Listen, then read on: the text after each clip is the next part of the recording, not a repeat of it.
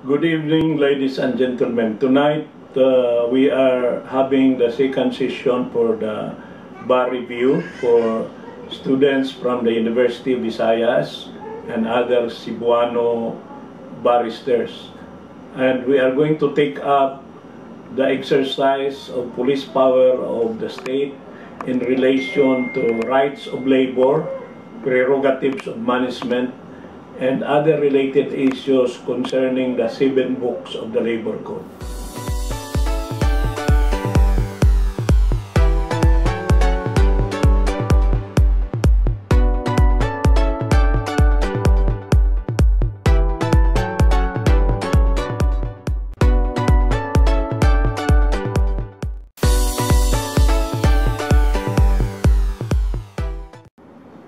Okay, good evening, mayong gabi kanatong tanan.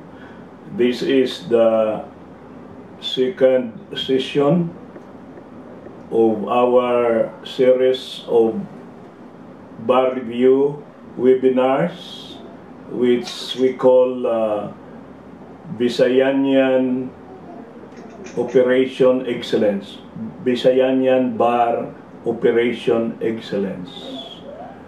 And we thank Dean Torregosa and Associate Dean Wagas and all of you who considers this important as part of the preparations for the 2021 bar examinations. Last meeting, I have outlined the entire curriculum, which encompasses 36 Mondays, which started on June 1 to 2020 and will end on the second Monday of February 2021. So I request everybody to mute themselves except when we come into the question and answer portion. I hope that you are encouraged to ask questions because I am the only bar reviewer who entertain questions from the floor, from the students. Anything that you want to clarify, want to confirm, or you want to suggest. By the way, I have just signed 10,000 copies of my latest Ultimate Labor Law Review Compendium, which is going to be distributed by Central Books. And you know where Central Books, near the University of San Carlos along P. Del Rosario Street. And this is a very good book, complete from hiring to retiring. And in fact, we will follow this. The outline of this book is also the outline of our bar review by webinar. And perhaps Dean Wagas told you that yesterday in the issue of Freeman, in my column, I have a daily column. I hope you will follow it because I will be discussing many principles of law. And yesterday I mentioned that we are undertaking this seminar for you. In the bar examination of 2019, which was released earlier this year before at the earlier stage of the lockdown, only 27.36% pass. So out of every 100, only 27 would pass. For every 10 in the classroom, only 2 or 3 will pass. Can you imagine that? Very, very high mortality rate. No? Very high mortality rate. Out of 7,685, only 2,103 made it. So many are called, but only few are chosen. And again, the top-notchers are from Legazpi, no? And some other places like Palawan, Baguio, St. Louis University. So these are good signs, no? Most of the top 10 come from provincial schools, no? And most of them are outside Metro Manila. In 2018, 22% passed, so that is lower than last year, no? And out of the 22%, 4,000 were first-timers, no? Parang hati-hati, kalahati first-timer, kalahati repeaters. But look at that. This is something you can analyze, Dinuagas, that out of the 4,079 repeaters, only 11% made it. Can you imagine? Only 460 out of 4,000 made it of the repeaters, ha? Medyo nahirapan ang mga repeaters kasi ang mga first timers ang mas mataas ang percentage of passing. That was meron tayong San Carlos, ha? 4 ang top notcher nila sa 2018. Ang isa niyan ay kababayan ko from Ronda, Cebu, si Mark Lee Agustos D. Natuel, no? Yan, yung number 2 dyan is from our town, no? And we are writing a book together, no, as co-author. So ito mga inspirasyon lang para sa inyo, yung mga sikat na mga top notcher, Ferdinand Marcos, Florence Regalado, yan ang mga sikat na mga top notcher. Manuel Rojas, President, first place. Diosdado Macapagal, President, first place. Ferdinand Marcos, President, first place. Sergio Osmeña Sr., second place. Jose Laurel, second place. Elpidio Quirino, second place. Manuel Quezon, fourth place. Si Manuel Quezon at sa Sergio Osmeña, mag-classmate yan sa UST. And medyo mas matalino si Sergio Osmeña. Ito ang lolo ni dating Mayor Osmeña at ni dating Senador. Pero Vice President siya. So Rodrigo Duterte, hindi siya top notcher, but he is a lawyer, no? Ang mga hindi lawyer, si GMA, si IRAP, si FBR, si Cory Aquino, Ramon Magsaysay, all the rest are lawyers, no? Nilalagay ko lang dito, Jokno, are you aware that Senator Jokno was allowed to take the bar without taking up law? He did not study law. He was a board top notcher of CPA, number 1, but he was not allowed to take his oath because he was only 17 years old when he topped the CPA. So he just read the book of his father, the late Senator Ramon Jokno, and he topped the bar. Tay sila dalawa ni Jovito Salonga, exactly the same. Pero si Jovito Salonga studied in UP. Ito si Senator Jokno never enrolled in the College of Law. But today, that is no longer allowed. That is no longer allowed. You should take the 4-year course after the 4-year preparatory baccalaureate degree, no?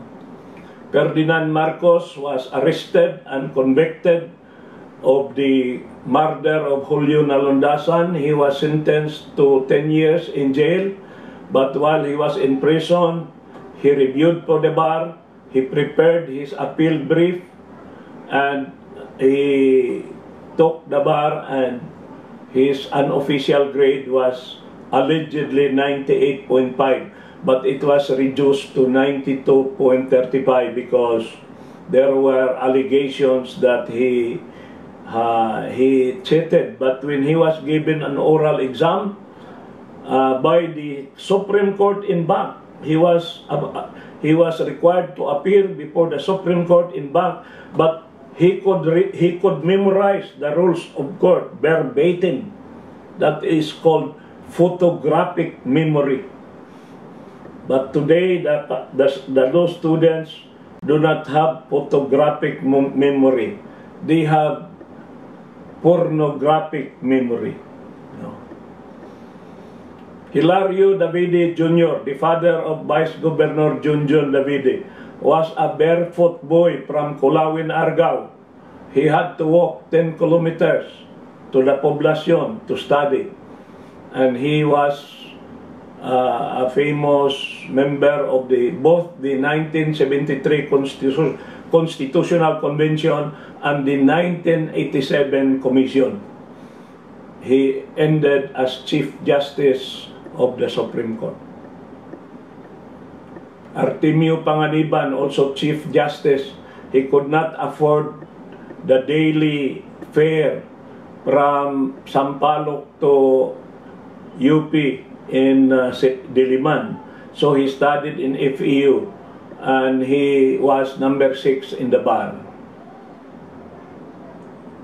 A guy who flunked the bar in 1993 became number 1 in 1994. So if you flunk, do not lose your hope. You still have the opportunity to top the bar. Claro M. Recto was given the highest grade in Ateneo and in USEC, and yet he flunked in the bar because of his handwriting and also because he got below 50 in civil procedure. And after failing in the bar, he wrote a book on civil procedure, and next time he passed the bar. He was not a bar top-notcher, but he became a famous statesman and public official, Claro M. Recto.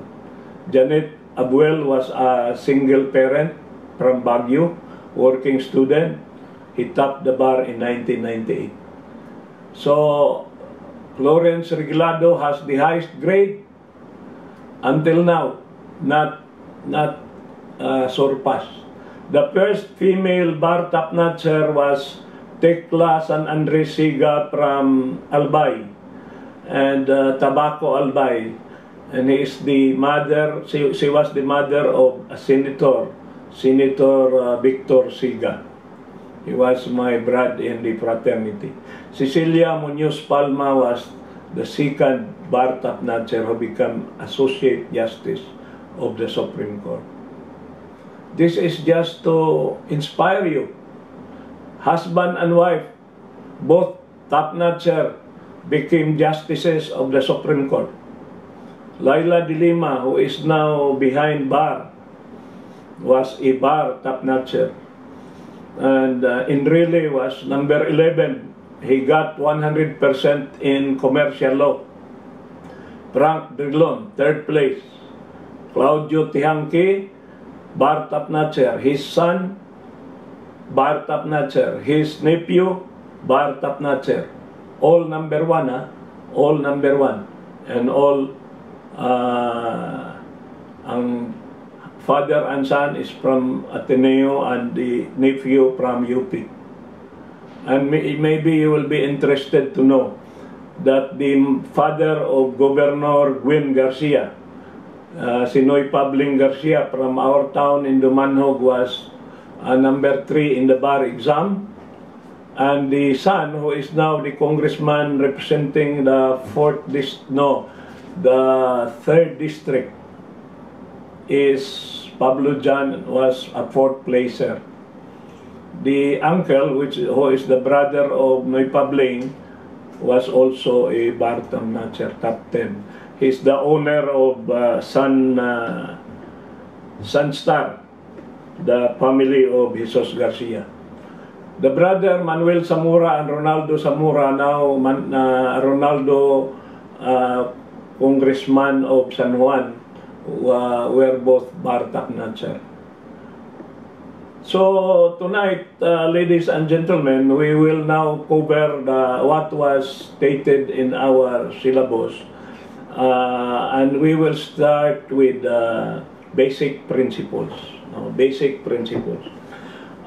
If there is one thing that I ask you to memorize, it is Article 13, Section 3 of the Constitution. Because this provision of the 1987 Constitution is the basis, the constitutional basis of all the legal statutes that has something to do with rights of labor. For instance, the mandate to afford full protection to labor, local or overseas. Even if you are not within the territorial domain of the Philippines, if you work abroad, still the labor laws of the Philippines will protect you, provided that your contract of employment was processed in accordance with POAA rules and regulations, and it is signed in the Philippines, pursuant to the principle of lex contractus, the law of the country where the contract was signed would apply even if the employer is located in Dubai, the agency is located in the Philippines, the employee was hired in the Philippines but deployed to the United Arab Emirates. The law of the Philippines will protect you. The chairman of next year's bar examination, Justice Mario Victor Leonen, a famous professor of law in the University of the Philippines in constitutional law and political law, was the ponente in the case of Samir International Placement Agency, Inc. versus Joy Cabiles. And this is a very important case. This case, I think, will be asked in the bar examination. It is important that you will have to analyze this case, understand the principle, and later tonight, I will discuss later the case of Samir versus Cabiles, which is a reiteration of the Supreme Court in Bank. Remember, Joy Cabiles is a Supreme Court in Bank decision. 14 justices signed for the majority, only one dissented, and that was former Dole Secretary Arturo Brion, who was also #1 in the bar examination of 1974 from Ateneo. He was appointed Secretary of Labor, later Associate Justice of the Supreme Court, and he dissented from this decision in Samir. But the majority was very strong in insisting that the legislative branch, the House of Representatives and the Senate, cannot circumvent the very explicit, categorical, and unequivocal mandate of the Constitution to afford full protection to labor. And also denying Joy Cabiles of the equal protection law, because when you are in the Philippines and you are subjected to illegal dismissal, the remedy would be reinstatement with full back wages from the time the wages were withheld illegally up to the actual time of reinstatement, plus interest and also attorney's fees of 10%. Interest because of the case of Dario Nacar versus Gallery Frames, which was decided under the ponencia of then Justice Diosdado Peralta, who is now the incumbent Chief Justice of the Philippines. He is my neighbor here in the BF Homes, Parañaque, Chief Justice Peralta. And also the former Chief Justice Lucas Bersamin. They always go to the church in the same parish where I am serving as a lay minister, an extraordinary minister of the Holy Eucharist. And I give them the Holy Eucharist, the two justices who are both Chief Justices. And the three of us were also professors in the University of Santo Tomas, Faculty of Civil Law. And the daughter of Chief Justice Bersamin was my student. She is now the presiding judge in the Regional Trial Court in Las Piñas. So, in this principle of protection to labor, there is no distinction whether where you are in the Philippines. Therefore, it was unconstitutional for Congress to enact a law that would lower the back wages to only 3 months. That law, which was enacted twice under the Labor Code, and then later on under the amendment of Republic Act 8042. The Supreme Court was very emphatic, was very firm in saying that the Congress of the Philippines violated the Constitution by enacting a law that would discriminate against OFWs by limiting the back wages to only 3 months. So the Supreme Court declared as unconstitutional that specific provision of Republic Act 8042 in the case of Antonio Serrano versus Galant Maritime, and then later on in the case of Samer International versus Joy Cabiles, when the lower house introduced again by surreptitious insertion in Republic Act 10022 after the Supreme Court declared it unconstitutional in the provision of 8042. It was reintroduced surreptitiously without declaring it in public hearing that it was the intention to introduce a very damaging provision of the law. And the irony is that 8042 was entitled as the Magna Carta for labor, and yet there is a provision that discriminates against the OFW. And then the state shall guarantee the rights of workers. You know, guarantee. You just contemplate on the word guarantee. In other words, sinabi ng fundamental law, sagot ko kayo, sagot kayo ng Estado. It's not just the government that will protect you. It is the state. And the state is a community of persons, more or less numerous, permanently occupying a territory and having a government with sovereignty to which the great body of inhabitants render habitual obedience. Can you imagine that?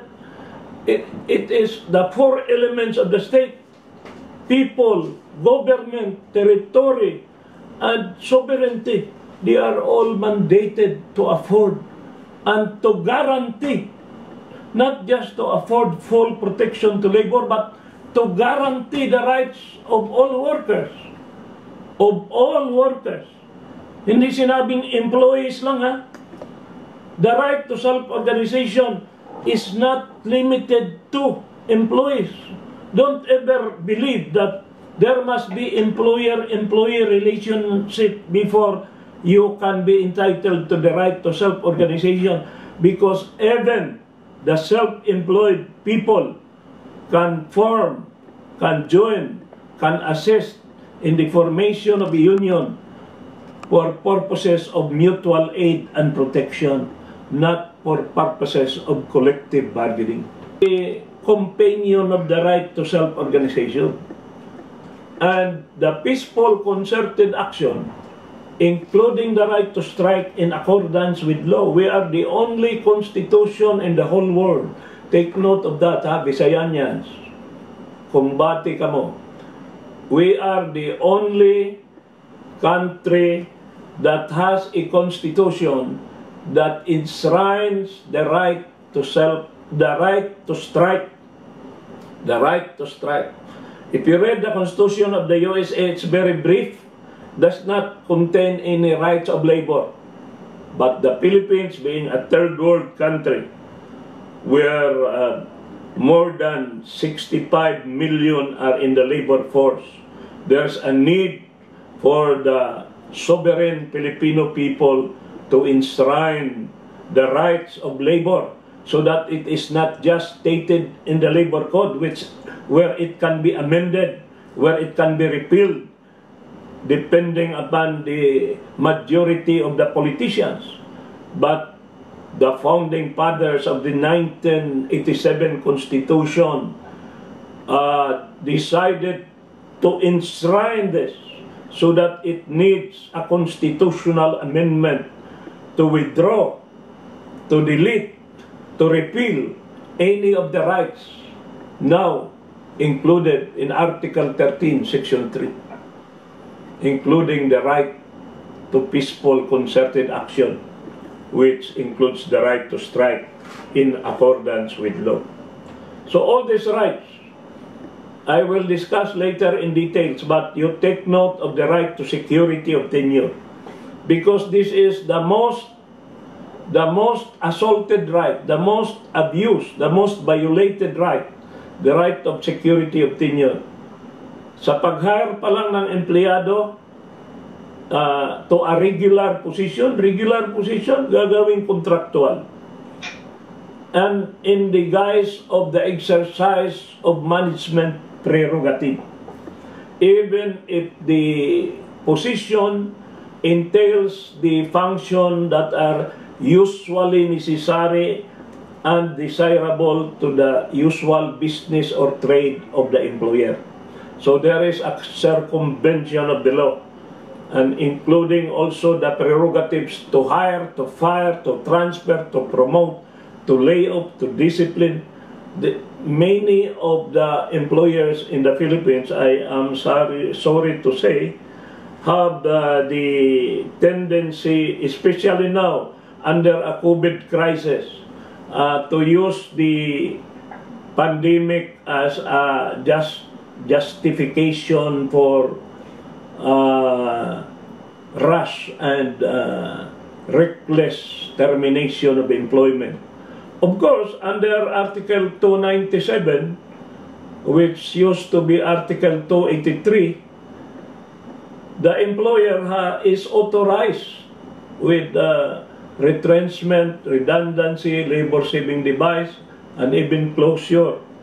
But there should be some basis, both in substance and in procedure, because the right to terminate, the right to dismiss is founded on two due process, the substantive due process and the procedural due process, which you already know from the very beginning. So I am sharing with you some very important provisions and principles, like the principle of social justice. You know, all labor laws, all social legislations are enacted or were enacted in order to implement social justice. The word social justice, the phrase social justice, has been repeated more than 10 times in the Constitution, even in the Declaration of Policy, in Article 2, the Declaration of Fundamental Principles and Policies. The the phrase social justice until Article 13. In fact, the legislative body is mandated by law to give priority to social justice legislation. What is the purpose?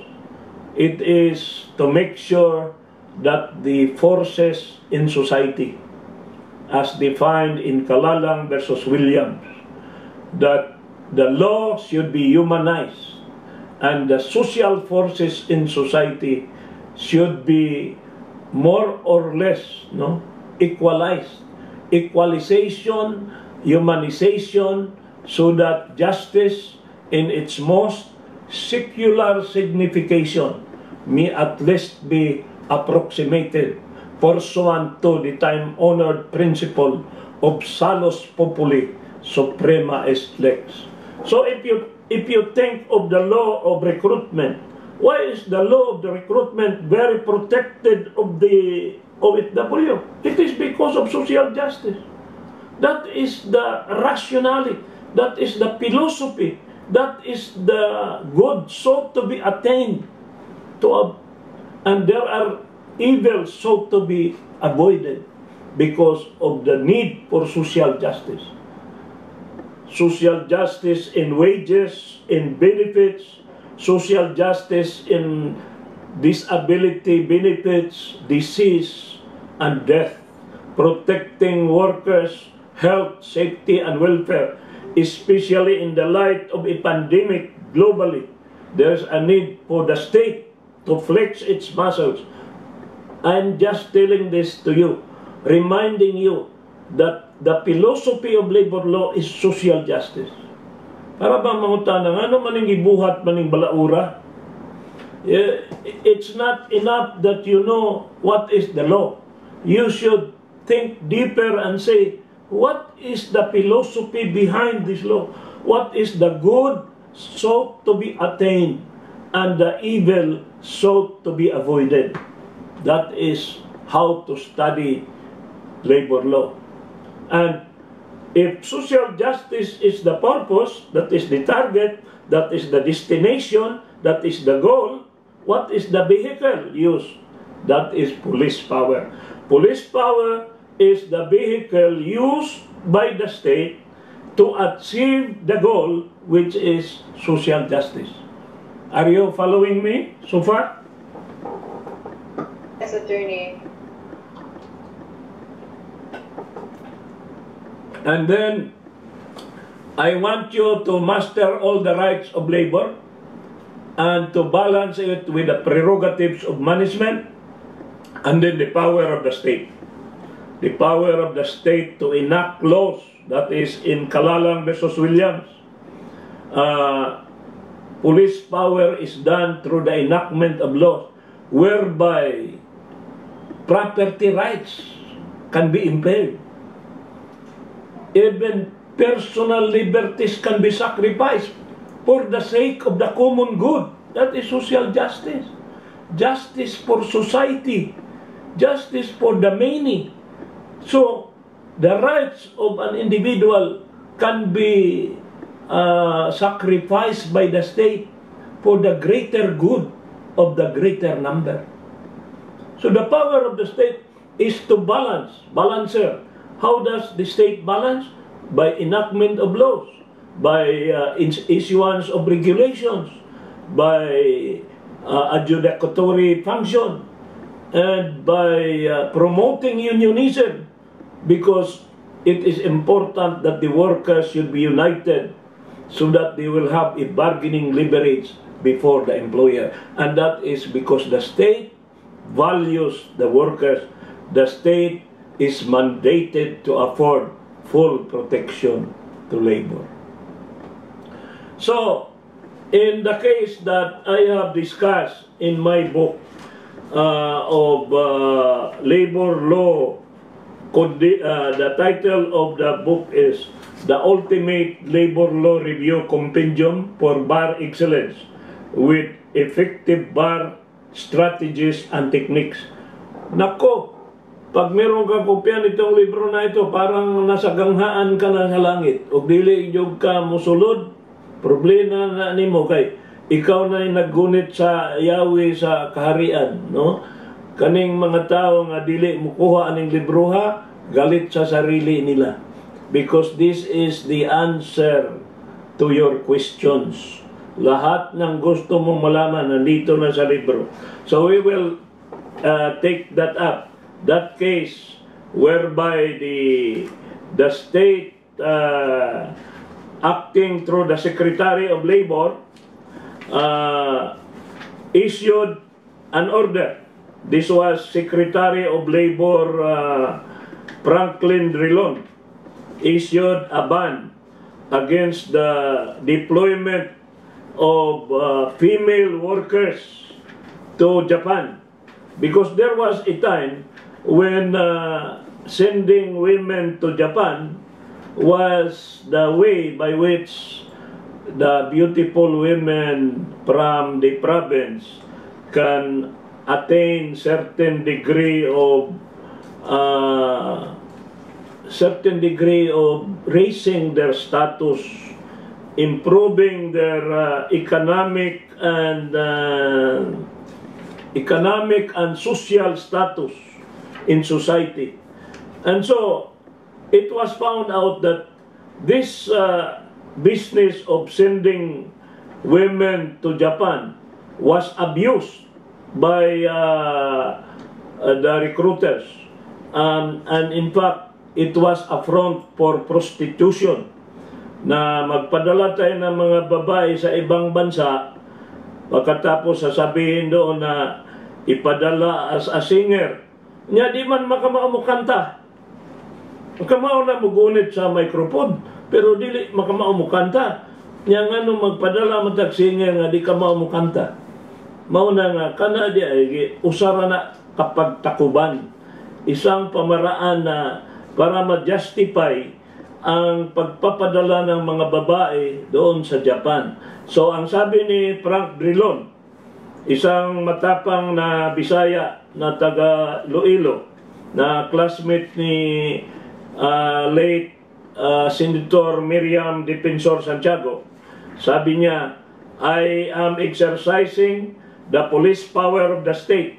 I am issuing Department Order number 1. Department Order number 1. Remember, Drilon was Secretary of Labor during the time of FBR, and even towards the end of the term of President Aquino. And that ban was attacked.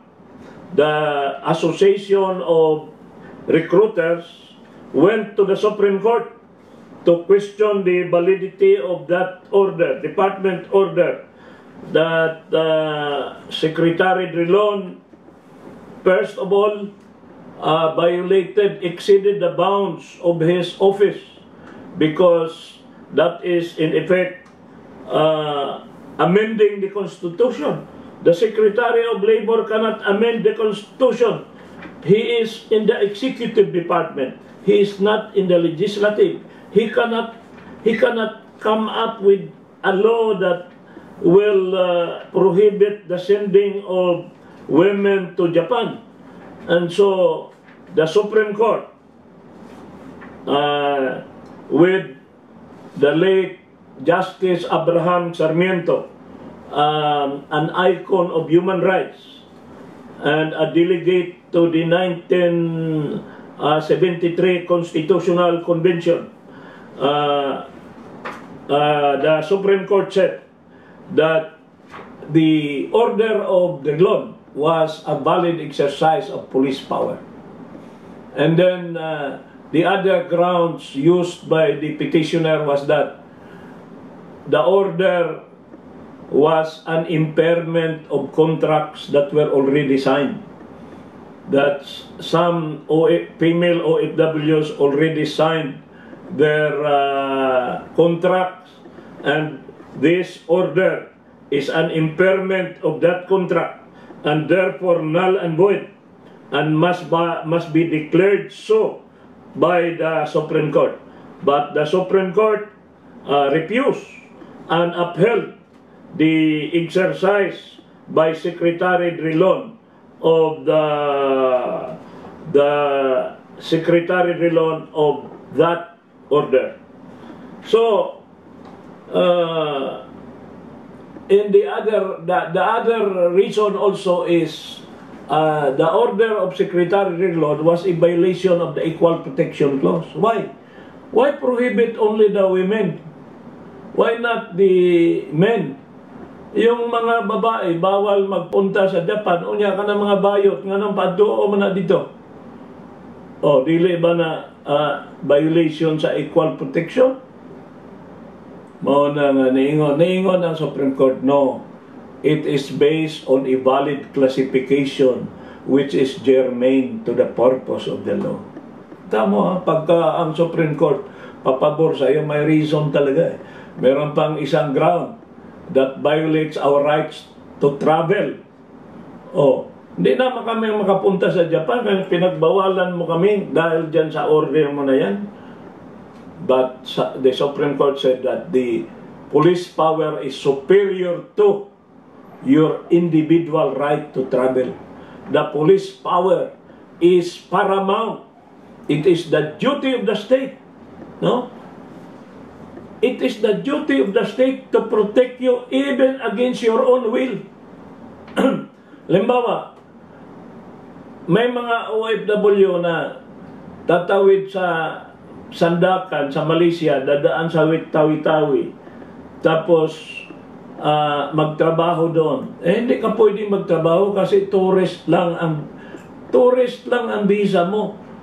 O wala nang visa, kailangan pagpunta sa mga ASEAN countries. But when you visit as a tourist, even if without visa, you are not supposed to work. So if you find engagement as a worker, you violate the law of the host country, no, the immigration law, and you can be arrested. There are many Filipinos who are languishing in jails in the Middle East and also in Malaysia. So the state can protect you even against yourself. The state does not need your consent to be protected. Hindi man kailangan na mananghid ang state ni mga pwede ba, Voltaire, I will protect you? No. Whether you like it or not, Voltaire, I will protect you. Parang parents patre. Yung bang parents mo nanghihingi ng pahintulot sa iyo pag sinasabing proteksyonan ka? Parents patre. Ha? Protect always. Mo lagi protection. Kailangan yun na, Voltaire, you need protection. Kaya mag-ingat ka, no? If you cannot be good always, you need protection. And the state will give you the protection, no?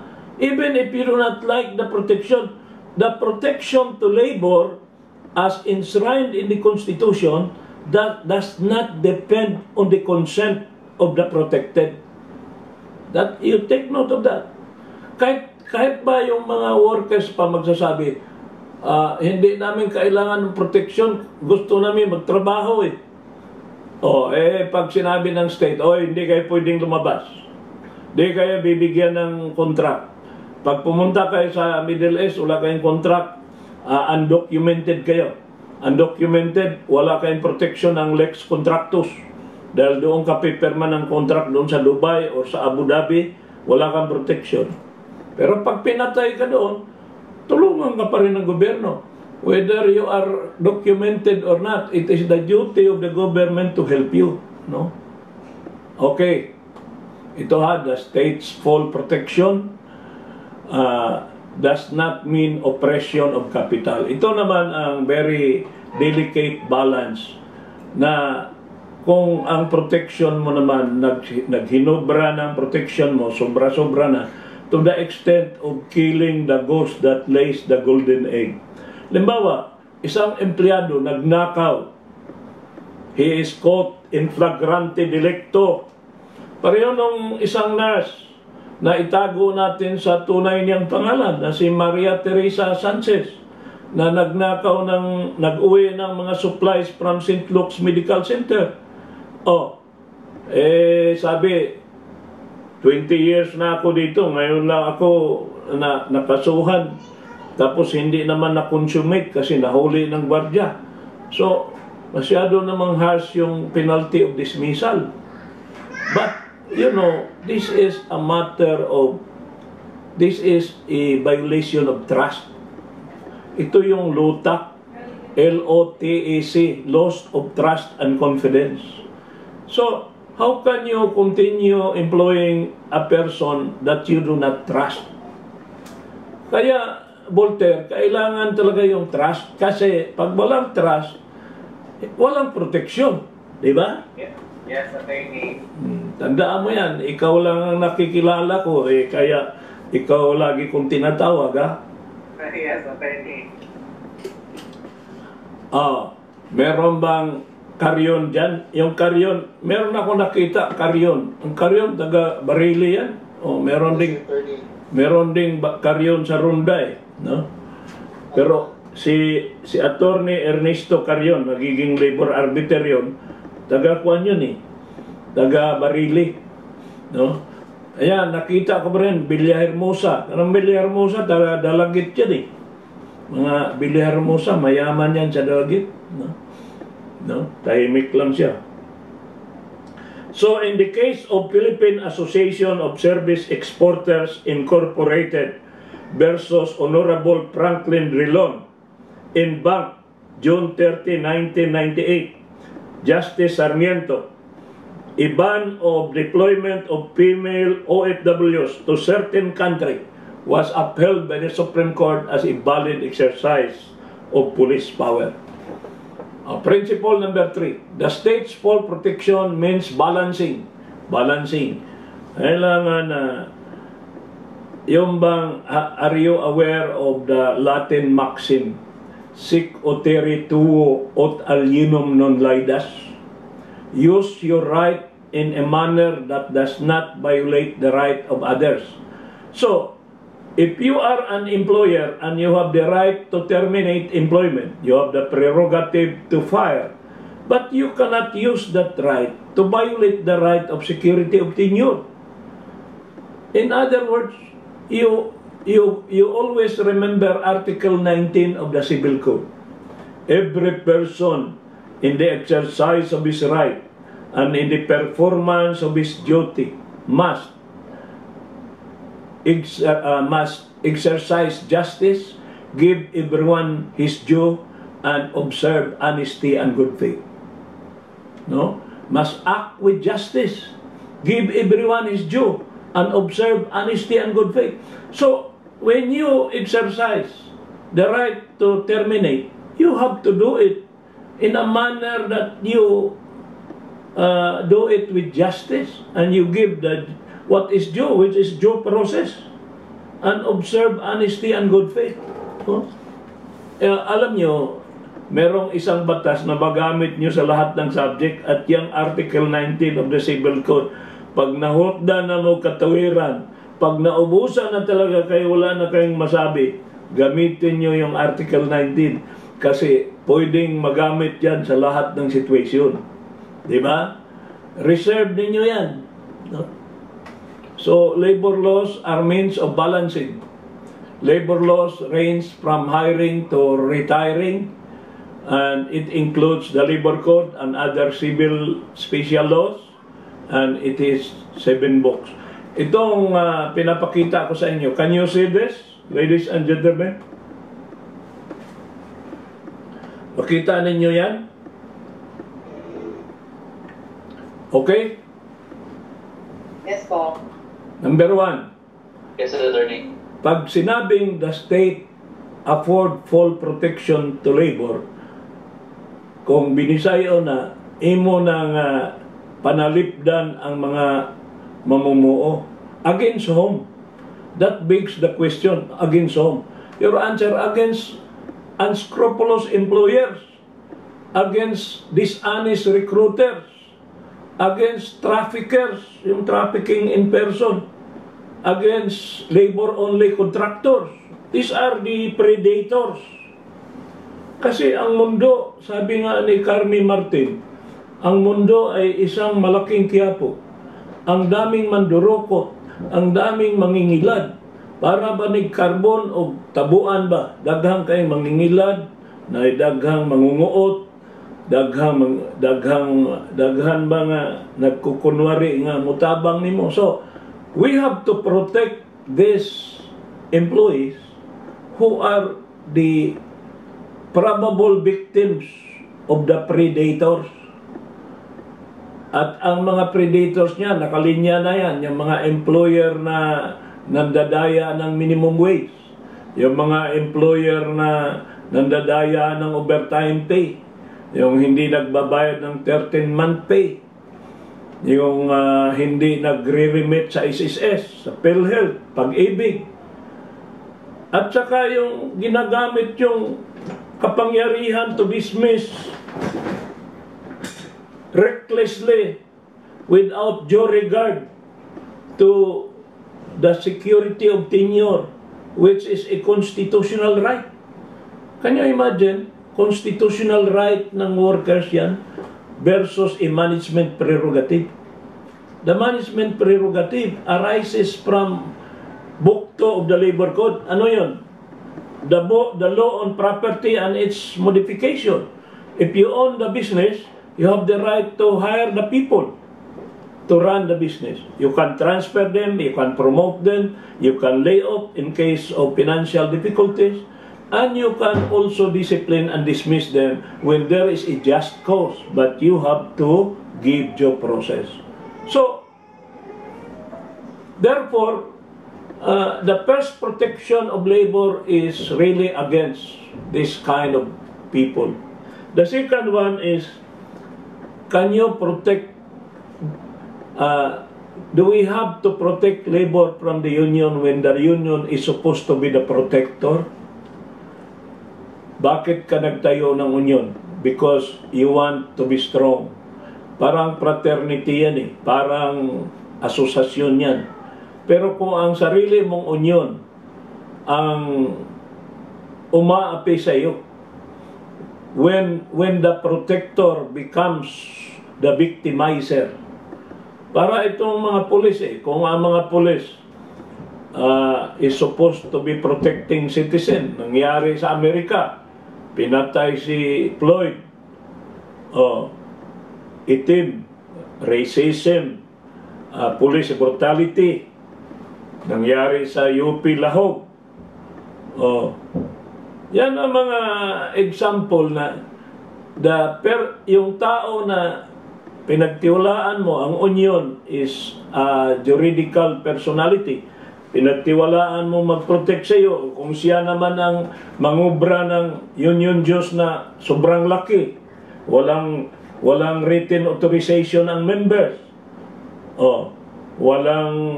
Walang resolution na pinas in a General Assembly called for the purpose. So, the union becomes the oppressor. Makipagsabuatan pa yung union with management to use the closure provision. Pag ang isang empleyado hindi bumoto doon sa officer na nanalo, ang majority ngayon, pag initan yung minority employee na yan, makipagsabuatan sa management yung use of the union security clause as an instrument to deprive the employee of his security of tenure. So the state will afford protection to labor.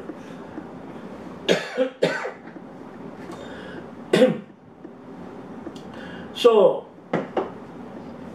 the union becomes the victimizer and the state becomes the protector.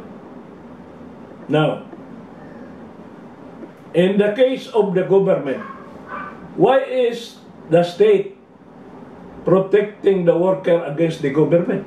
Diba, government is an element of the state?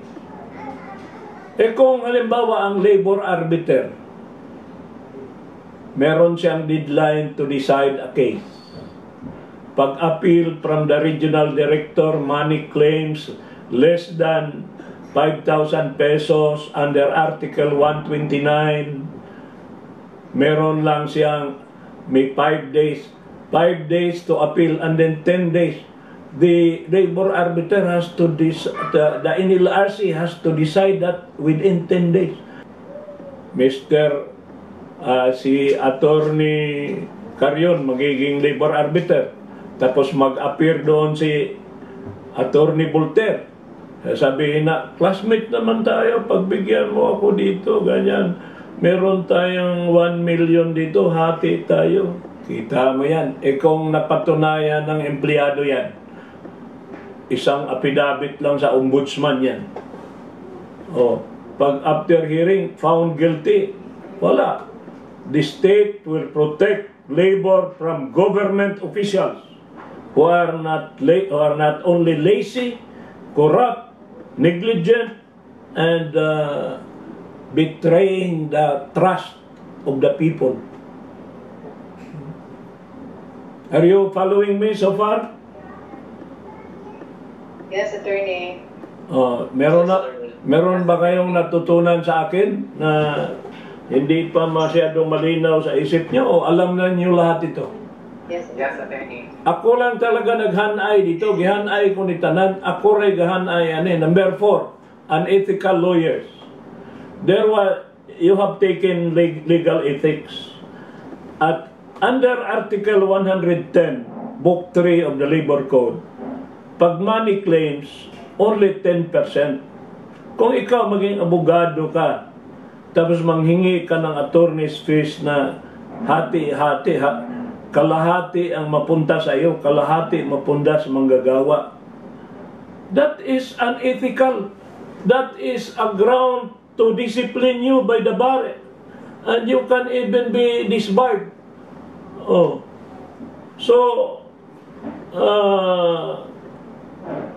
The state will protect the workers against unethical lawyers. There are so many instances. There is a case of Wilfredo Taganas. If you will Google that, Wilfredo Taganas, an ethical lawyer na disiplina ng Supreme Court dahil sobra-sobra yung hinihingi sa mga manggagawa. Meron nga isang manggagawa doon sa Negros Oriental na sagasaan sa truck ng tubo. Tapos lumapit sa abogado dito sa Cebu. Sir, tabangi ko sir, kay naputol akong paa. Giputol na lang yun, kay nasagasaan sa akuan truck. Manghingi tayo ng workmen's compensation sa Book 4, employees compensation, partial disability. Naingong abogado. Pila may bayad mo na ko. Sir, ayaw lang sa akong panil nga karon kay wala man ko ikabayad nimo. Ilista lang tanang gasto nimo. Kung unsay mabilin, tungaon lang nato. Gipapirma niya tong complainant. Gipapirma niya. Nipirma sa complainant kay kanigong watay nahot nga ikahatag sa abogado. Karon pag abot na sa award, ni award lang po ang labor arbiter o 70,000 pesos sa putol nga paa. Karon gipatawag na niya ang complainant, ari-diridong kay nadawat ng kwarta ato na ning kwintahon. Gilista niya tanang gasto niya. Gibutang dito sa kalendaryo, sa likod sa kalendaryo, gibutang dito, doon ay Colgate, doon ay bayad sa pagplansa sa barong. Ningon ang complainant, nga nung gi-appeal man ni mo sir, Colgate. Mag-hearing di ita, dili ko manutbras. Niya ka ng barong sir, at mo appear ko dito nga, dili ko magsudog barong. Kanang pagplansa, i-charge gina dato, kay mo man isabot na to. Pag abot man ang gasto og 30,000, di 40,000 na lang ang nabili. Katong 40,000 mo ito gitungaan lang, gitagaan lang ito sa abogado og 20,000. Sa 70,000 nga award na 20,000 na lang dawat. Makahilak ko dito ang complainant, yung complainant, sir, sa 70,000 nga award ang imuha 50 man, ako 20 lang. Kinsa mang duha na to naputlan og paa, sir? Mura mag-ikaw mo naputlan. Mo na mo example, the state shall afford protection kung gikiha katong abogaduha, dili man to tagayobe. Kaya ang tagayobe, manggiloyon mga abogado, mahimo mga dili bayran. Ako, kapilan ako katabang, wadyo ko bayri. Nakadawat nagdako. Naluoy ng ang Ginoo ra may hibawa na, no? Pag ikaw naisahan ka ng isang tao, ang ibang tao ang magbayad sa iyo. Kasi ang Panginoon hindi natutulong. So the state afford protection to labor against unethical lawyers. Itong number 5 ang pinakamatindi. Ito ang masabi ko sa inyo. Kung ang isang manggagawa pumirma ng quitclaim, waiver, resignation, out of fear, out of lack of knowledge, yung bang merong gross misrepresentation, may threat, merong intimidation, may coercion, merong deceit. Ngayon, meron na, the best evidence is the quitclaim. Kung sa civil law yan, kung magkaso, sabihin lang ng abogado, Your Honor, I move to dismiss the case because the best evidence is the document. The document said that he waives his right because he has already received the consideration. So on this ground, the claim has already been satisfied and this case is without merit. It should be dismissed. But in a labor court, that will not be given due course.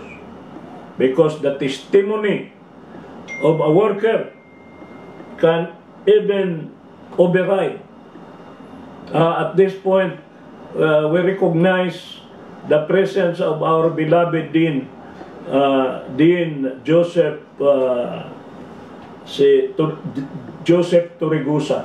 Alam mo, mga Joseph, mga buutan ka na. Oh. Thank you, USEC. Oh, mayang gabi kay Mayang gabi. I'm happy that you are taking up masters.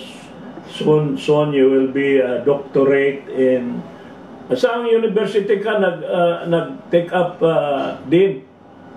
San Beda, sir. By kuan webinar. I started last years ago, but it's overtaken by COVID, so we're doing our classes now online. Unfortunately, one of my subjects, national security, the schedule falls at the same time as your online review class. Never mind. Yung subject mo, national security, napakaganda yan because of the anti-terror bill. Anti-terror, that's right. Oh, napakagandang pag-usapan yan. It is the conflict between the power of the state and the right of an individual. Bill of Rights. Maybe one time, if you can hold a sort of a special lecture or a seminar on anti-terrorism bill for us. Okay, basta hingin natin o hingin mo. I do not claim educate us on national security. Yeah, I do not claim expertise on political law, but I can handle that because I'm also a reserve colonel in the armed forces, because as I was commissioned by the JAGO. I have a master's degree in National Security Administration. Okay, so very good. After your demo review class, maybe we schedule another time for this special topic. Yes, I told them then that on sometime in October I will be lecturing in San Carlos, because I was asked by Villasis Law Center in coordination with Dean Joan Largo. I have a schedule Saturday whole day and Sunday whole day, so I plan that the Monday following I will pass by the College of Law of my alma mater, and I want to meet the members of this class, in person, so that I can give a special lecture also in person by way of a symposium, no? if face-to-face will be allowed by then Attorney Darche, let's calendar it and make the necessary arrangement. By October, wala nang COVID. Wala nang COVID. Hopefully, sir. Let us claim that with the Holy Spirit, when we pray, we believe, because you ask and it shall be given to you. You just ask and it shall be given to you. No? So, if I may continue, Dean, can I continue? Okay. So, ha? Sorry kayo, I cannot stay up to the end. Di bali. To attend to my own class. Kahit kunting pagtingin, no? Kung kahit kunting basta ikaw for the sake of the students and the graduates, no? Mohalad ta sa your enduring legacy. Okay, di man ta kahatag kwarta, wa man tay kwarta, kani serbisyo lang, no? Okay? Okay, sir. Salamat kayo. As I was saying, the most important protection by the state in favor of the worker is against the workers on ignorance. Ignorance, naive, yung tinatawag na lack of foresight, lack of skill. Now, in the bar examination, you will be asked to make a ruling. Is the waiver reasonable and just, or should you annul the waiver? That is a very difficult question. Do not rush, because the principle is not all waivers are invalid. When a waiver is validly entered into, you have two conditions. Dalawang condition hanapin mo. You should remember the elements of a contract. You remember Book 4 of the Civil Code? What are the elements of contract? Consent, object, and consideration. Correct? So sa waiver, ang una mong tanungin dyan is first, yung extrinsic validity is the consent. Was the consent freely given? Was there a meeting of the minds? Was there no vitiated consent? Was there undue misrepresentation, undue influence? Yung mga coercion, force, intimidation, deceit. Because if the facts of the case stated that there is this factor, even one of these factors, you can say that the consent was not freely given. This so-called contract by adhesion, you remember that, Dinwagas? Contract by adhesion? When the only participation of the worker was to affix his signature. Ano mga trabahante in town sa construction nga halos dili na makamaong perma. Unya tagaan mo quit claim nga parting nindutang mo in English. Parting nindutang in English, bisag ipanotaryo pa na nimo. Unya mapruibahan nga katong tao nga ni perma moralatog buta. Ngaywa makasabot sa iyang gipirmahan tungod kay sa iyang panginahanglan, yung dire necessity. Your child is in the hospital. You need blood, no? And you have to buy the blood. So you need the money. Perma ka, bisag consent, perma basta na ay that consent was not freely given. It was taking advantage of the situation. Kaya kayo, lalo na kayong mga lalaki, huwag kayo mag-take advantage sa mga babae. Tandaan mo yan, Multer at saka Attorney Carion, no? Yung mga babae na nangangailangan, lubhang pangangailangan ng babae, pagkatapos mag-take advantage kayo kasi vulnerable siya. Bagong namatayan ng husband, byuda, batang-bata, tapos take advantage nyo. Mananagot kayo sa Panginoon yan. Because vitiated ang consent niyan. Hindi talaga kayo mahal niyan. Parang ginagamit na rin kayo dyan para panakip sa kanyang pangangailangan. So, wag niyong gamitin yan.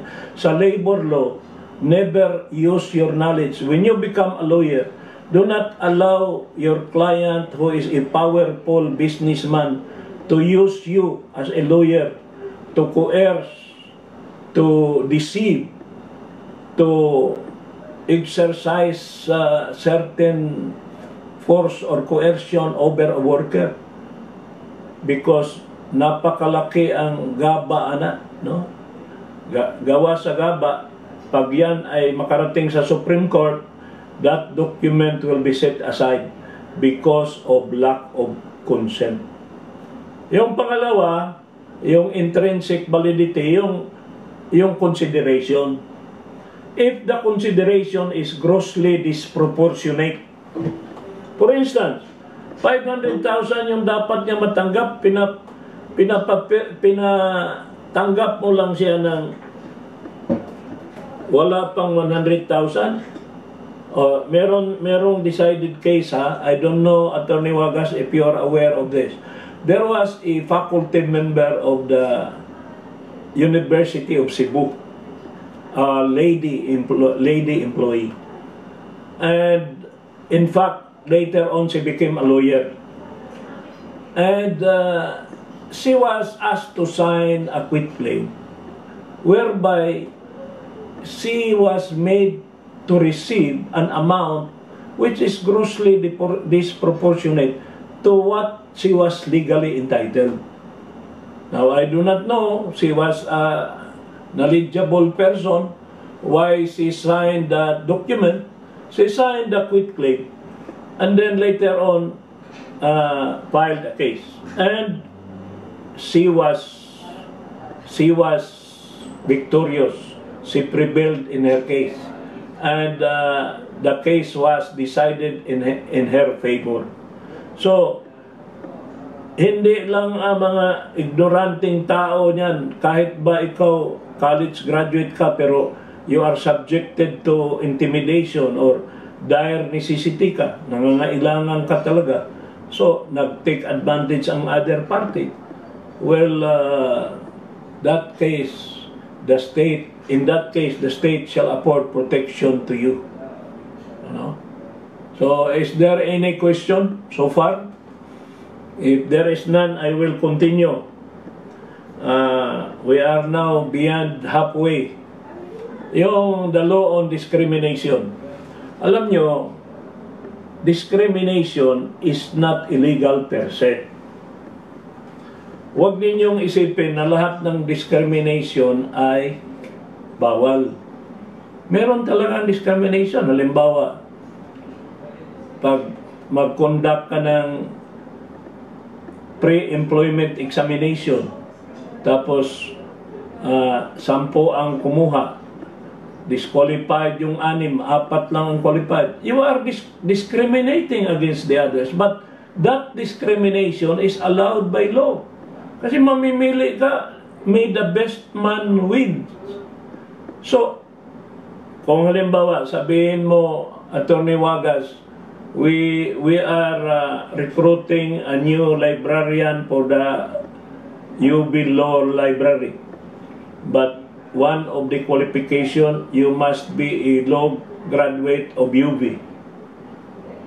So that is also discrimination, but is that illegal? No, that is not illegal. Meron nga sinasabi sa mga newspaper nung araw, wala pang COVID, only graduates of UP, Ateneo, LaSalle, all others need not apply. That is discrimination. But is that illegal? No, that is not illegal. Not all discriminations are illegal. Not all are disallowed. Only when it is based on gender. Kung sasabihin, bawal tayo mag-hire ng LGBT. Hindi pwede yan. Nung araw, nung bata pa ako, Attorney Wagas, doon sa aming bayan, merong pare nagsabi, makinig ka nito, Voltaire, ha? Ang sabi ng pare, Kamong mga bayot, dili gyud mo makasaka sa langit. Ngayon pare, kamo daw mga bayot, dili mo makasaka sa langit. Nasuko ang mga bayot ay. Nasuko ang mga bayot ngayon sa pader. Mali ba yun kasi imong gisulti? Kami mga bayot, kami noy mauna maadto sa langit. Baka mauna pa kami sa imo. Mag-decorate na. Oo, maulaki. Kaya nga nung mauna mo, kinsa may mo decorate. O, di ba? Mauna nga, dili ka makadiscriminate based on gender. You cannot discriminate. Sabi na itong posisyon para lang sa mga lalaki to kasi kailangan dito, kailangan umakyat ito. Meron nga pilot mga babae, may mga general babae, walang magagawa ang lalaki na hindi kaya ng babae. Correct? Karamihan, alam nyo, Attorney Wagas, noong panahon namin, isa lang talaga ang babae sa seksyon namin. Kaya siya lang ang muse. Pero ngayon, almost one half, more than pa ang karamihan mga babae ngayon. Mga bar top notcher, tignan mo, mga bar top notcher. Last bar, number 1, babae. Number 2, babae. Nako, kasi sobrang focus sila eh. So, we cannot discriminate based on gender, race. You cannot say that this position is only good for expats or good only for Filipinos. Except kung pareho sa hearing kanina tungkol sa Filipino citizen ni Gabi Lopez, no? But that is not employment. That is ownership of a mass media company, no? Itong religion ha, yung mga ibang company gusto mag-hire na mga iglesia kay dili ko no mo-join og union. But you cannot declare this as a policy. Hindi pwede yung sabi na Katoliko lang. Sa San Beda nga, dagama Muslim nga estudyante, isipin nyo ha, I think we have a Muslim also participant of this webinar, attorney. Meron ba? Yep, yes, attorney. So, kung sino man yung Muslim na yan, Assalamualaikum na lang. Assalamualaikum warahmatullahi wabarakatuh. Yan. Anong ibig sabihin yan? Ang mga Muslim, pag Assalamualaikum, sagutin mo yan ng Alaikum Assalam. Peace be with you. Diba? Hindi mo sagutin ng ang malay ko sa iyo. No? Assalamualaikum. Alaikum Assalam. Yun. Peace be with you. So, walang pinipili tungkol sa relihiyon, tungkol sa sekta. Meron pang dagdag ngayon na age. Bawal na ngayon, attorney, na mag-advertise ka na wanted secretary not more than 35 years old. Kasi before you can see that kind of advertisement, magbasa ka sa Sunstar, sa Freeman, di ba? Not more than 35 years old. Bawal na ngayon yan. Pag ikaw ang HR manager, kahit 85 years old mag-apply sa iyo, huwag mo sabihin, ayaw ka namin tanggapin, 85 ka na, hindi ka na makaakyat dito sa Rivera Building. Hindi ganon. Lahat ng applicant, kahit 85 years old, bigyan mo ng application form. Tapos bigyan mo ng exam. Sabihin mo, gumawa ka ng PowerPoint. Siyempre, hindi siya marunong. Bagsak siya, hindi dahil sa edad niya, pero dahil sa kanyang skills, kulang sa skills. Oh, who knows kung marunong yan. You cannot disqualify a person based on age. Ang panglima is based on unionism. Because unfair labor practice when you discriminate on the basis of union affiliation. Kaya it is illegal to state in the application form, have you been a union member? Are you a member of the union? And then use the answer as a basis for determining fitness. That is not allowed. No? So 5 na yan. Gender, race, creed, age, and union affiliation. No?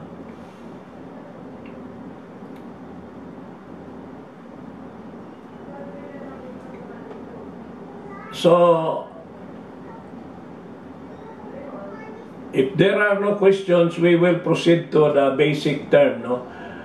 When you are born into this world, ladies and gentlemen, you are a person. But when you reach the age of 15, the age of 15, you are a member of the labor force. If you are not in school, you are considered as unemployed. So, worker, even if you are not working, you are considered a part of the labor force. The moment you enter into employer-employee relationship using the 4-week test of hiring, paying of compensation, control, and dismissal, you become an employee. And as an employee, you may be casual, you may be probationary or regular. So, casual or seasonal, this is defined in Book 6 of the Labor Code, except fixed term employment, which is by jurisprudence.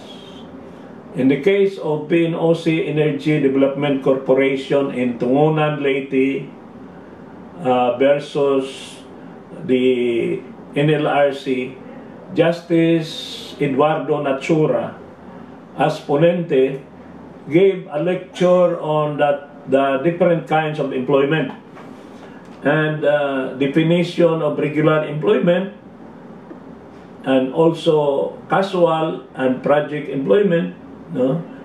Which was reiterated by Justice Arturo Brion in the case of Universal Robina Sugar Corporation versus NLRC, where Justice Brion created a new kind of employee which is called regular seasonal. Yung bang magtrabaho lang during milling season, magtrabaho during planting season, then pag natapos na yung season, wala na silang trabaho. But in the next planting season, they have the right of first refusal. They have already attained a limited security of tenure.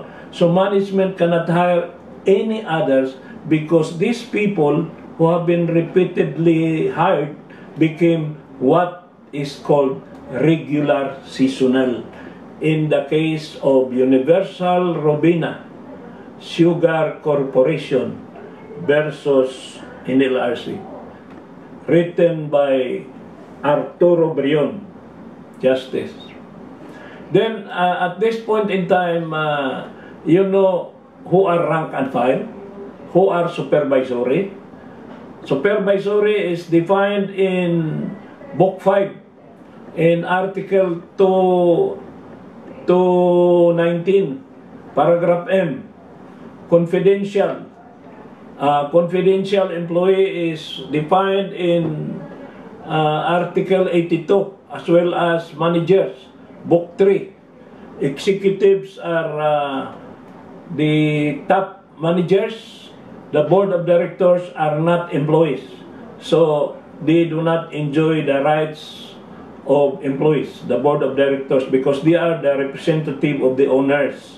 So in a way, they are also part of the employer. Now, in the case of union, when you organize a union, you have articles of incorporation, you elect the officers, you are a union, but you are not yet an LLO. You are not an LLO unless you are registered. So it is the registration that elevate your status from a mere union up to an LLO. And then when you win in the certification election, or you are voluntarily recognized by management, you become a SEBA. SEBA is sole and exclusive bargaining agent. And when you sign a collective bargaining agreement with management, you become a party to a CBA. So, you see, this is metamorphosis. Like larva, pupa, chrysalis, butterfly, di ba? Dadaan ka ng proseso. So, sa tanang law professor sa tibuok kaliputan, ako ra nagbuhat ingon ani ba? Can you see this? This is not the solar system. Nag-umpisa, person, worker, employee, union, legitimate labor organization, SEBA, pumirma ng CBA, tapos ang unfair labor practice, naging complainant sa kaso. Kung mag-file ng notice of strike, nagiging striker. Binalikan sila ng management, dinismiss sila. Or kung hindi dinismiss, siniparate. By the way, yung term ninyo, gamitin niyo yung word na dismissal kung ang ground ay just cause, meaning serious misconduct, insubordination, fraud, gross negligence, crimes, ang gamitin niyo dismiss. Pero kung ang mode ninyo ay authorized cause like retrenchment, redundancy, labor saving device, ang term na proper is separate. That's why there is separation pay. Are you following me? Do you hear me? Wala na yata ang tao. Yes, attorney.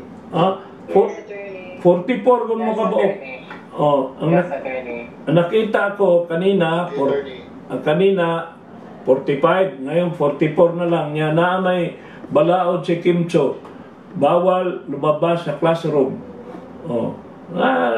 Lumabas sa classroom. Karon 42 na lang. No?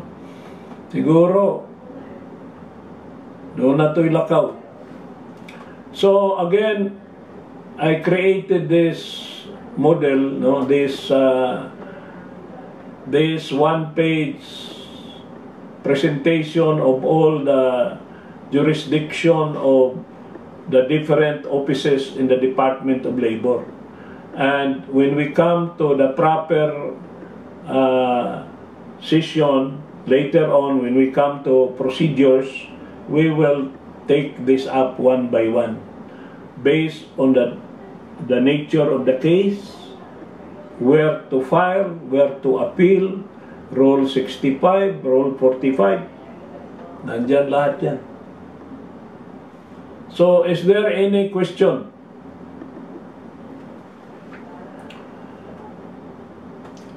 Ito yung sinabi ko kanina. The Department of Labor's ban on deployment of female OFWs to certain countries was upheld by the Supreme Court as a valid exercise of police power. These are not new cases, but it is landmark and in-bank cases will never expire. Remember that the chairman this year is an expert in constitutional law. Therefore, you have to expect questions about police power, about validity of issuance by the executive. No? Kailangan matalino kayo. Tingnan ninyo kung si Justice Bernabe yan, nakaraan, Regional Trial Court yun, mahilig yun sa mga procedures. Pero ngayon, ito si Justice Leonin, hindi ito dumaan naging judge, professor ito from the classroom direct to the Supreme Court. Hindi dumaan ng Court of Appeals or RTC. Hindi pareho kay Peralta na RTC, nagiging Sandigan Bayan, nagiging Court of Appeals, Supreme Court. Ito si Bersamin din, galing sa RTC. Hanggang Court of Appeals, punta din sa Sandigan Bayan. Pero ito si Marvick Leonin, professor talaga ito, at saka itong pinakabata, mag-retire na lang lahat ng justices, siya na maiwan dyan. No? Those who seek to sacrifice the rights of the workers in pursuit of profits cannot use the Bill of Rights as a weapon to defeat the overriding police power of the state. Kaya yung anti-terror bill can be justified as police power. Pati yung human rights minsan nasa sacrifice because of police power. Police power is inherent and need not be explicitly provided. Inherent yan eh. The ban is deemed not violative of Equal Protection Clause. The ban is deemed not to impair the right to travel, and it does not violate the non-impairment clause. Tamo? The police power of the state cannot be subordinated to the businessman's freedom to contract and to the non-impairment clause. These are very big pronouncements by the Supreme Court, which you have to highlight. You have to highlight and you have to remember, because these are very important principles. In the name of police power, the state can regulate the business of medical clinics. Ito, another case ito ha. This is, labanan ito ng dalawang klaseng medical clinic eh. Kasi, ang negosyo ng mga medical clinic, lahat ng mga OFW dadaan sa clinic, ay sinubject ni ng Secretary of Labor to regulation.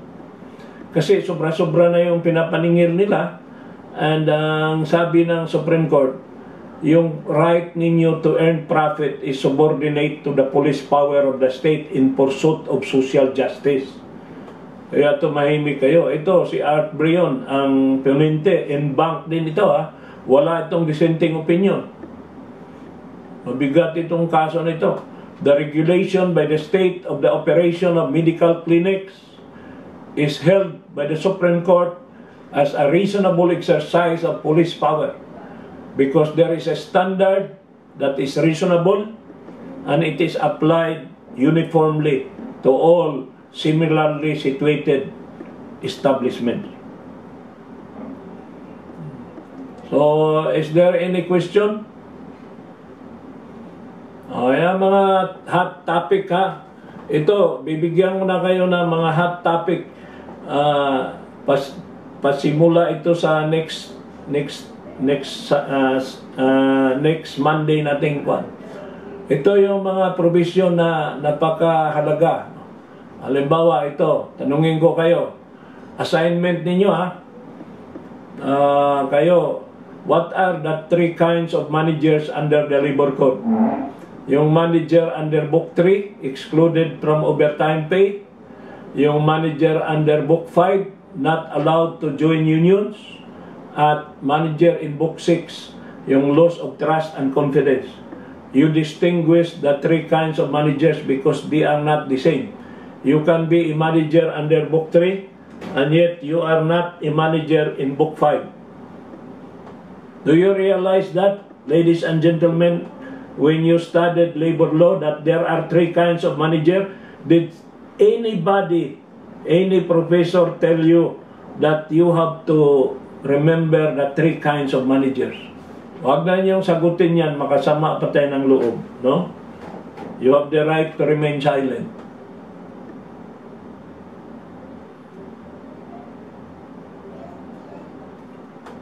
Ang pinaka-importanting book sa Labor Code ay Book 6. Because there has never been a bar since the time of Manuel Quezon where there is no question about illegal dismissal. So yung Book 6 is only composed of 10 articles. If you have only 10 minutes before entering the room in the bar examination, you read Book 6. For sure, there will be 2 or 3 questions about illegal dismissal. So you have to master serious misconduct, insubordination, fraud, gross negligence, and crime against the person of the employer, immediate member of his family, or duly authorized representative. Then, the next most important is Book 5, and also Book 3, and Book 1. Ang pinakawalang kwentang libro sa Labor Code ay ang Book 2, at ang Book 4, ang Book 7. Walang masyadong tanong dyan. Ang tanong talaga, 80% of the questions are here in the 4 books. So, since you do not have enough time, you focus on the most important ones. Okay? Do you think that this is useful if I tell you what are the most important articles of the Labor Code? Wala. Very useful and very useful. So, sa next meeting ko na sasabihin yan kasi parang kumukunti yata yung umaattend, Attorney Wagas. Ano bang problema? Hindi ba nila nagustuhan yung unang Ang uban attorney, nag-message na ako na nihinay ilang internet connection mo na disconnect. Nagae o libreng internet, no? Nagae laptop, no? Okay, so it's 8 o'clock already, or about 4 minutes away. I want you to remember what I requested na tonight, bago kayo matulog. 44 kayo, ha? Or 42 na lang, ilagay nating 40. Pumunta naman kayo sa YouTube at saka mag-type kayo ng USEC JBJ, and then mag-like ba kayo doon, mag-comment kayo, kasi nandoon yung mga video ko, yung mga lecture ko, at nandoon na rin yung buhay ko, kasi may mga tribute doon sa mga OFWs, nagbigay ng tribute sa akin. Saka yung trip to Europe, my family and I went to Europe last year. Last year, nagpunta kami sa Europe, sa Fatima, sa Lourdes, sa Rome. That was the 3rd time we went to Rome. Nagpunta kami sa Spain, nagpunta kami sa Portugal, sa France, sa Germany, sa Switzerland. Marami kaming pinupuntahan. So nandoon, kung gusto na nyo magnangaw-lingaw, pero kung gusto nyo matuto, nandoon talaga ang video sa mga lecture. At every Monday naman, on Thursday, may libre akong webinar which is about labor law. Ang topic namin this coming Thursday is napaka-exciting. You know what? It's about sexual harassment. And next Monday, love, sex, and romance in the workplace. LSR, love, sex, and romance. Ang employer ba may pakialam kung ma-inlove ang isang estudyante, ang isang professor na in love sa kanyang estudyante? Yan ba ay illegal? Immoral ba yan? Meron na mga desisyon ang Supreme Court sa mga masilang usapin na yan. At kayo ay makikinig sa aking webinar na libre, wala namang bayad dyan. Kung kailangan nyo, mag-text kayo sa akin. Ang number ko ay 0917. I will repeat. 0917-8606-997. Tapos ang email ko ay josephusbjimenez@gmail.com at attorney josephusbjimenez@yahoo.com. So, kung gusto talaga niyong matuto kayo ng malaliman, mabuti na yung mag-attend kayo. Kung may panahon naman kayo, wala kayong ginagawa, hindi kayo nag-TikTok, hindi kayo nag-Facebook, is mag-focus na kayo sa inyong pag-aaral, kasi malapit na ang araw ng paghukom. Mabuti nga kayo na postpone yung bar. Kung hindi na postpone ang bar, so that means you have more time to prepare. And ngayon lang nangyayari na may mag-volunteer sa inyo na libre, na wala kayong bayaran, na mag-lecture sa inyo, na kinasing-kasing ang lecture na for 36 Mondays. Attorney Wagas, this has never been done in the 100 years history of UV. It's only now. Yes, attorney. Yes, attorney. And we're very thankful with the attorney. Atong tas Ginoo, magpasalamat. O kamo nga naminaw karon kanako, unsa man inyong ikasulti. Sulti mo, bisag gamay na lang pulong, no? Pakonsuelo ba, no? Ikaw, Voltaire, unsa man ka diha? Ang ask ko attorney ba regarding sa quit claim, if ever ang employee kay dili mo sign sa quit claim, maka-receive ra gyapon siya sa last pay during resignation? Well, the signing of a quit claim is just an assurance of acknowledgement. Kung halimbawa ang wording ng quit claim is very unfair to the employee, pwede naman niyang permahan with a statement that this signature is only to acknowledge receipt of the amount. It does not mean that he is waiving all his rights. Kasi minsan kasi, Voltaire, yung the way the waiver is written is really unfair to the other side. Hindi ba fair? Kasi contract of adhesion yan eh. Pwede rin niyang sabihin, receive under protest. No. receive under protest, receive last pay lang. Ah, Para bang may reservation siya sa kanyang he may raise issue about it.